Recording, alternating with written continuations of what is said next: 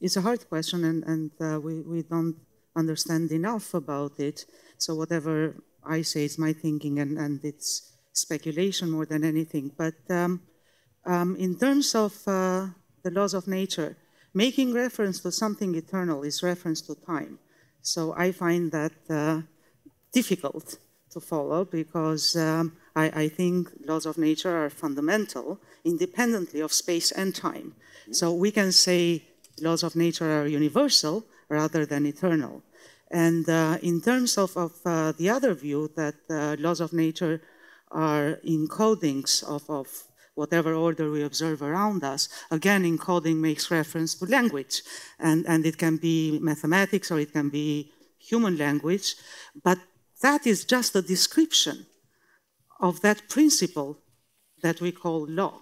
So tying up the existence of a law and the nature of a law to space-time or to language, I have trouble accepting that part. So in my view, laws are fundamental, and those that are universal, meaning they do not change, and they are true everywhere, whether in cosmos, whether it's one universe or many, that's the set of fundamental laws. Of course, you can have some kind of ordering that changes with time, but those would be more like bylaws rather than the fundamental set of laws. So one can have effective ways of describing on average what a system will do with time and observe that it's changing, but that kind of effective law is more of a bylaw rather than a fundamental law. And in terms of fundamental laws, we know at least 4 that describe the forces that we observe in the universe.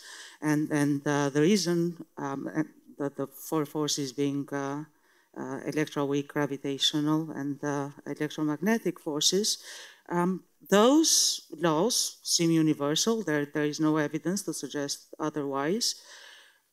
And the reason why I think that these fundamental laws exist in a realm of their own, independently of space and time, is because of Gödel's theorem, incompleteness theorem, that if they were part of this space-time, then we would have a self-referencing problem, in which case the whole machinery would collapse, would crash.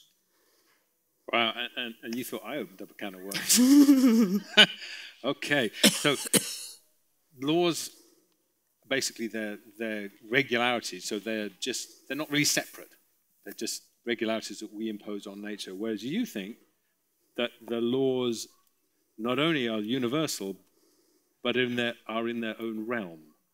And independent of the language you use to describe them. Right, and there are laws are there, but they're in this universe. Yes. Right. Ooh. Blimey. Well, you see, that's dualism, which was outlawed by Descartes, basically, and is making a comeback. Ouch. Yeah. Yeah. Well, okay. Cartesian thinking also leads to the anthropic principle, so which I'm very much against. All right, well, let's explore this. So